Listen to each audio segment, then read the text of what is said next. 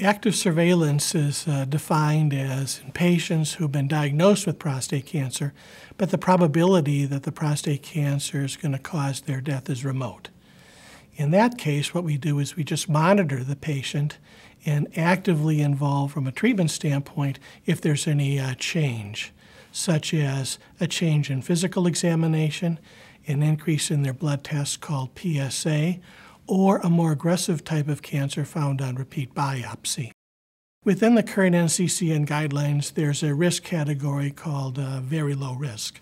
This is defined as a PSA less than 10, Gleason score 6 or less, low volume of disease, and in patients whose life expectancy is calculated at less than 20 years, the recommendation is for active surveillance.